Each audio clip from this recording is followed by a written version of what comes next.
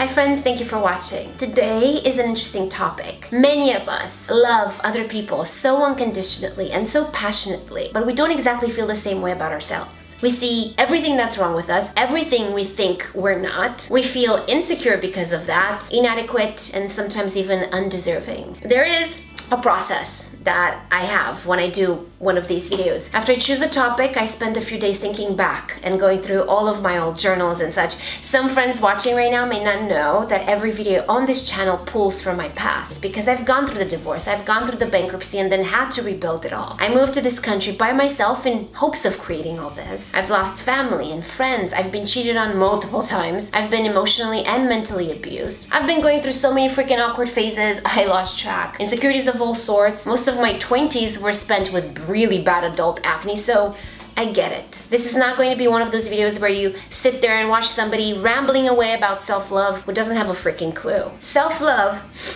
is a combination of self-awareness, self-acceptance, kindness, and self-respect. And those things need to be in two places. In our minds, through the belief, and in our actions, through the way that we treat ourselves. I love the fact that you want the same things I do, and you're willing to do whatever it takes to get there. I know you want a beautiful, happy life, and now you can leave me a comment below and tell me if I'm wrong, but I believe you want to feel good about yourself, accept and love yourself, improve some things, and just live a good life, a life that means something. I want the same things, and as I was going through the process of writing all the ideas for today's video, I so wished there was a pill out there for all the different things we want to be and do that we can just pop at night and then wake up in the morning with that. But there's no such thing. And as much as we want to believe that, we should never accept anybody telling us that there is a magic cure. It takes work and commitment. But once we start loving ourselves, beautiful things begin to happen. Throughout this video series, I will continue adding to these ideas, but we have to start somewhere. So let's start right here and now. In the process of working to shift my self-perception, something I did was work on the things I didn't like about myself. Now, I wrote this when I was 28 years old. Listen to this mess. I don't think I'm pretty or smart enough to keep my boyfriend interested, and he'll be attracted to other women. I hate the cellulite on my legs and arms. Now, I wrote this before getting the checkup I talked about in the depression video last year. I hate my hands. They're so manly. Don't laugh, that's really what I felt. Anyway, on and on of this negative tone, but that was reality at the time, and I'm not going to hide that from you. Thing is that many people talk about shifting our perception and focus on the positive, and I agree. But what I perceived as the negatives bothered me so much, I couldn't just ignore them or stop thinking about them. So what I did, and what I recommend you do, is to write down all the things that you don't like, that you don't love about yourself, and be honest. Write today, write tomorrow, write on different days when you feel different things until you feel like there's nothing else to put down. Arrange that list in order by what bothers you most to least, and then take the top thing and start really thinking about what you can do to improve it. Really, because I bitched and complained about all the things I wasn't liking, but I wasn't changing anything. But when I started to proactively tackle those issues, almost immediately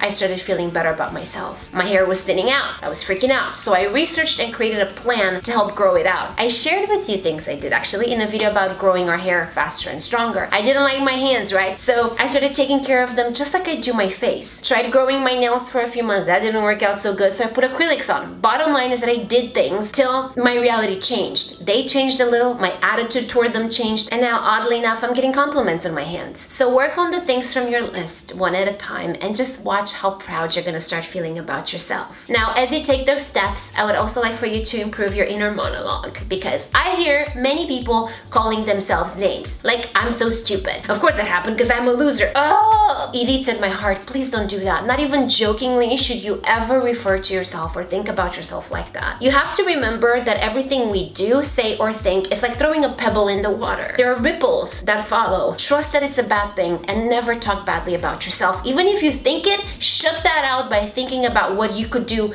to get better instead, and never let the words come out of your mouth. Don't reduce yourself from a complex person to a single part of yourself that you don't like. Tip number 3 is to create a separate list, one with your positive attributes and things you do like about yourself. Like, do you like your lips? Do you like that you're organized? List everything, but be specific. Don't just say you like your hair, say why. And my recommendation, reflect on those things daily. I know that can be hard and annoying to somebody who is habitually beating themselves down, but keep that list handy and remember, each item on there, no matter how insignificant it may seem, is a reason why you're worthy of love and respect. In addition, set a reminder on your phone, a reminder to add another thing you love about yourself to that list once a week, every week. Tip number 4 is to do things that make you feel good. Mentally, physically, spiritually, emotionally, do something that makes you feel good and stick to it. If you can't do it every day, make time to do it every week. Plan it on your calendar if you have to. It's also a good idea to pick up a hobby. Do something that makes you feel creative, because feeling creative does wonders for self-love. Tip number 6 is to find and do something that you're really good at. Maybe you're really good at working with animals and didn't even know it. The more you do things that you're really good at, the better you'll feel about yourself. And when you like yourself, you'll start to love yourself.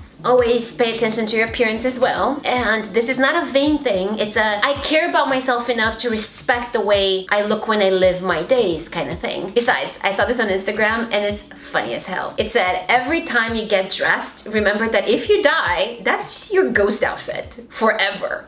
You look good, you feel good. You look like shit, you will feel like shit.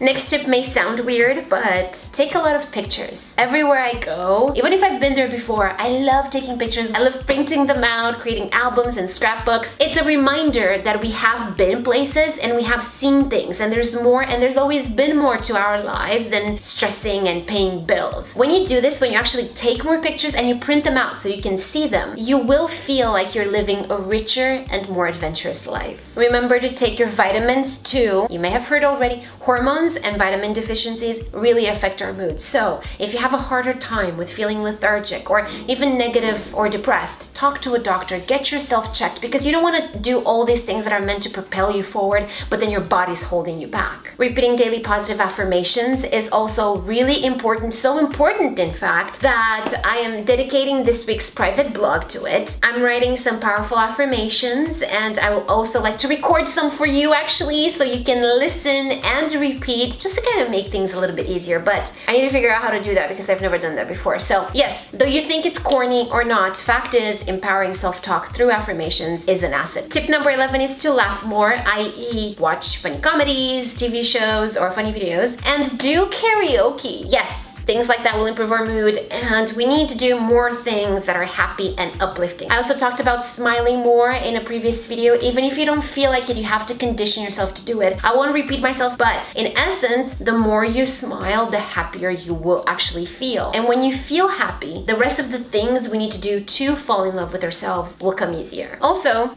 how often do you look up at the sky? I mean, seriously, how often do you see sunsets or look at the stars? We live in an incredible world, and we were given life because we are worthy of being here. Stop what you're doing tonight and look up at the sky, and do that more often. Stop and look up. Tip 14 is to exercise more. I hate working out, but I do it because of the internal chemistry it generates. It's also part of the proactive plan from tip number 1 that I shared with you. And I'm showing respect to my body. How else can I love myself if I treat myself with indifference? It's also important to avoid perfectionism, because our reality has become filters and Photoshop and credit card maximizing and social media feeds so carefully crafted to create the illusion of a perfect life, which nobody has.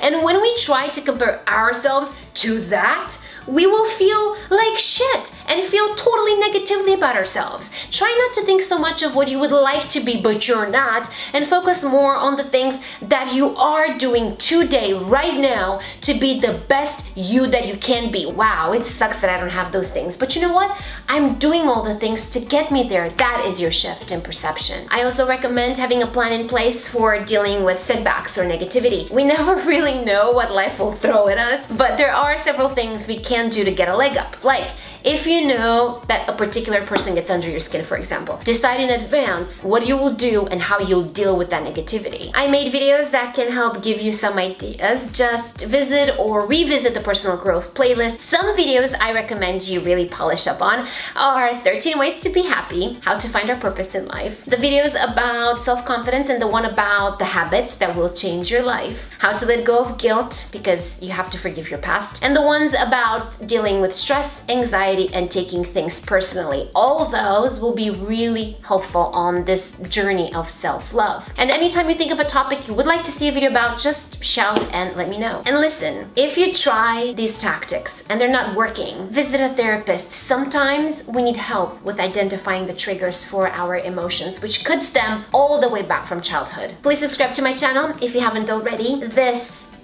space is dedicated to creating a beautiful life from the inside out. And definitely make sure you get the weekly email from me for those written and audio affirmations I promised you. Give this video a like if you enjoyed it or you learned something new. May good luck and fortune follow you everywhere you go, today and every day. I'll see you again in a few days in a new video.